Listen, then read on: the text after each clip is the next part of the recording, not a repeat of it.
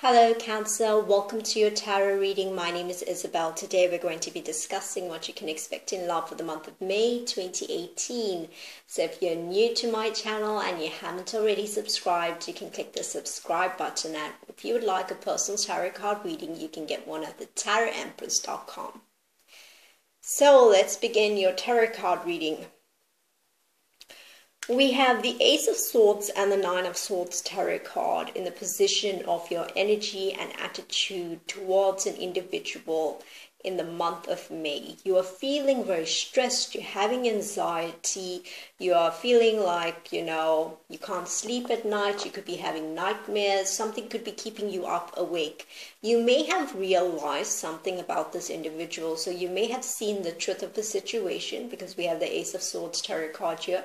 You may have had an epiphany, you may have had a breakthrough, you may have realized some aspect of their character that has caused you to have a lot of stress, doubts, and fears.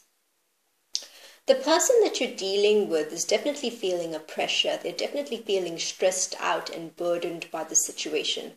I feel like they're trying to reach out to you. They're trying to message you. They're trying to make things right again. But I feel like almost as if the damage has been done.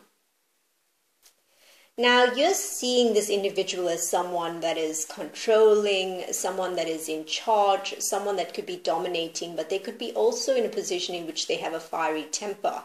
The Tower Tarot card is here as well. That's telling me you may have seen the breakdown of their character or their personality, or they may have done something that caused it to fight and it caused this individual to snap towards you. In terms of how they are basically seeing you, we have the Seven of Wands, we have the Queen of Swords. They're seeing you as defensive. They're seeing you as someone that is resistant to their advances. They're seeing you as straightforward and someone who is not putting up with their nonsense. I feel like you are being very straightforward, being very independent, and you're not allowing them to, take advantage of you.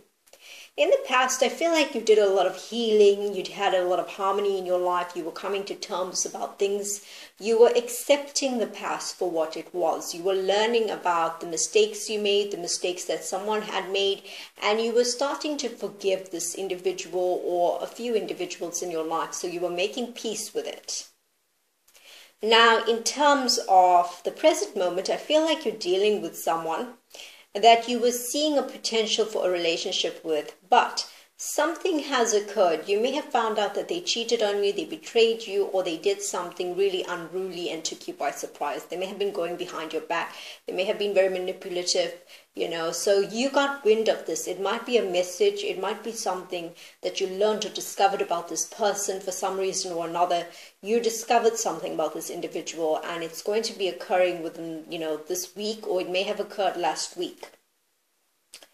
In terms of the future, we do have a situation here with you where you're going to have to make a choice.